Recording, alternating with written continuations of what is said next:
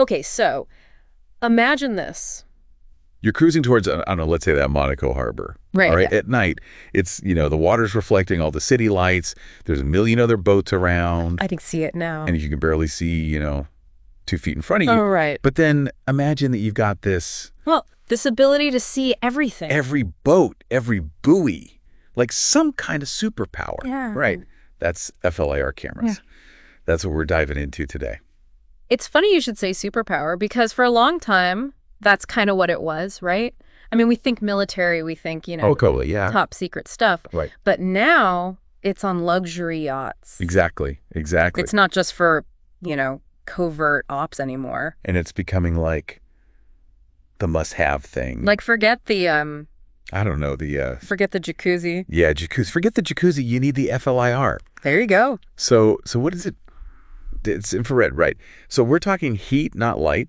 Exactly. So everything you, me, that champagne bottle over there, Okay. it's all giving off infrared radiation. Right. The warmer it is, the more radiation it's putting out. Okay. And a FLIR camera, it picks up on all those tiny, tiny differences in temperature. Right. And turns it into an image. That's those, kind of spooky images we always see. Yeah, exactly. But it's not just like blurry shapes out there, is it? I mean, how much detail can you actually see? It's way more advanced than people think. I mean, these cameras nowadays, they can pick up on temperature differences that are like fractions of a degree. Oh. We're not just talking shapes in the dark. You can identify stuff. Really? Tell the difference between a rogue wave and like a dolphin playing around. So how about this dual sensor system I keep hearing about? That sounds...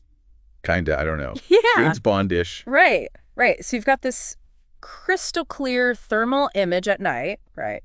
For safety, navigation, all that. Yep. Then the sun comes up, boom, the system switches over, no problem. Oh. High definition color camera. Daylight, nighttime, you're covered. That's amazing. Yeah. But what about, You're talking about the ocean here. Yeah. It's moving, the boat's moving. Oh, absolutely. How does FLIR deal with all that? Gyro stabilization.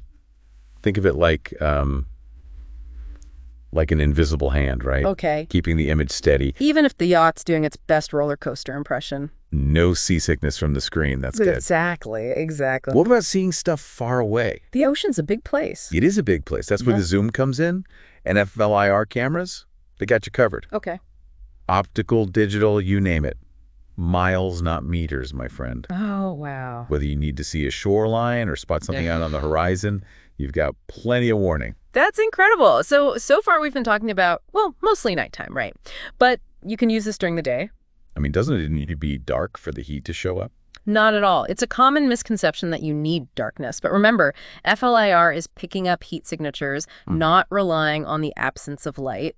Right, of course. And that's where it actually shines, pun intended, Okay. in those conditions where our eyes, even our fancy cameras, they struggle. So, like, what kind of situations are we talking? Think fog, Oh, right, yeah. glare, or just, the sheer size of the ocean. It's very big. When something's tiny, miles away, hard to spot. Yeah, okay, so I'm, let's say, in a thick fog bank. I can barely see the bow of my own boat, relying on instruments and, Right. Hoping for the best. Yeah. What does FLIR do for me there? Okay, so in a fog bank, visually, everything's kind of hazy, right? Right. Temperature looks uniform. Right. But a boat passing through, a channel marker that's, half underwater, they disrupt that. Even small temperature differences, they pop on the FLIR screen. It's like seeing through the fog then, basically. Exactly. Wow. But what about the opposite then, when it's... I don't know. Super bright, sun's reflecting off the water. Glare. Yeah, glare. Can't see anything.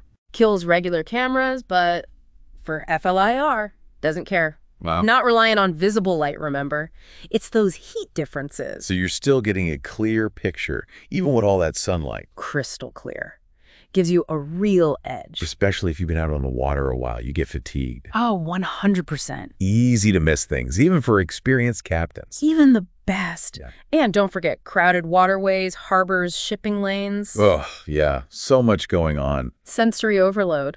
It is. FLIR cuts through all that. Right. Highlights those little boats, debris, stuff that blends in. Because I'm assuming there's a difference between spotting, Yeah. I don't know, a log in the water versus like a whole fishing net. Oh, absolutely. One's an inconvenience. Or- The other's a potential disaster. Exactly. FLIR helps you avoid that. It's like essential then, not just a luxury anymore, really. becoming more and more vital, I'd say. Well, we got to talk about nighttime, too. That's where FLIR really shines, right? No doubt about it. Seeing in total darkness, it's a game changer, especially in waters you don't know, like the back of your hand. Right. That confidence at night, it's huge.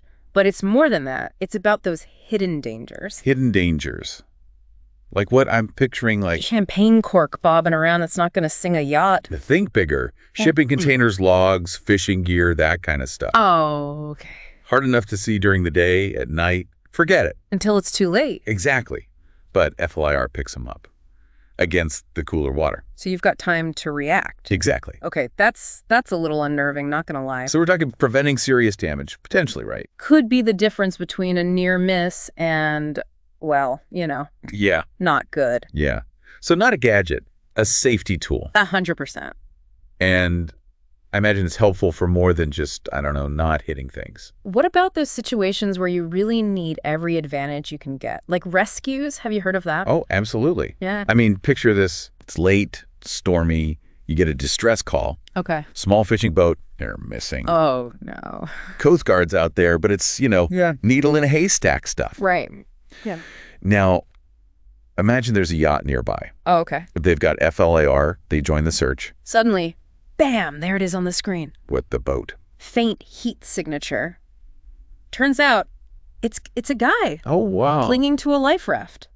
Couldn't see him otherwise. That's incredible. It changes everything, right? Yeah. But okay, let's talk about something a little less intense? Sure. What about like docking at night? Ah, always a fun one. Yeah, especially in a crowded marina. That's got to be stressful, even for, Even the pros get a little tense, yeah. How does FLIR help with that? It's all about the details, edge of the pier, other boats, even the lines in the water. You can see the line. Like they're daylight, my friend. Yeah. Gives you that extra confidence, make sure you get in nice and smooth. That's wild. Yeah.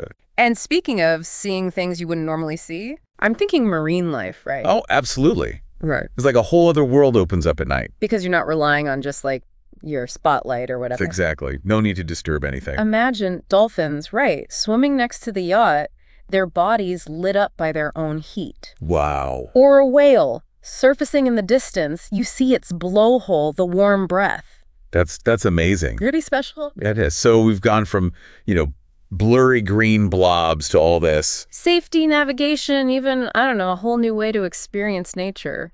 It's really something. Makes you wonder, is FLIR going to be like the thing? For luxury yachts, not just, a cool extra. I think it's heading that way. I mean, we think radar, GPS, those are the essentials, right? Of course. But when you add in everything FLIR brings to the table, day and night. Yeah. Safety, awareness, peace of mind, really. It's hard to argue with that. Hard to argue with. So maybe it's time to start thinking about FLIR as well. Essential. And on that note, listeners, we'll leave you with this.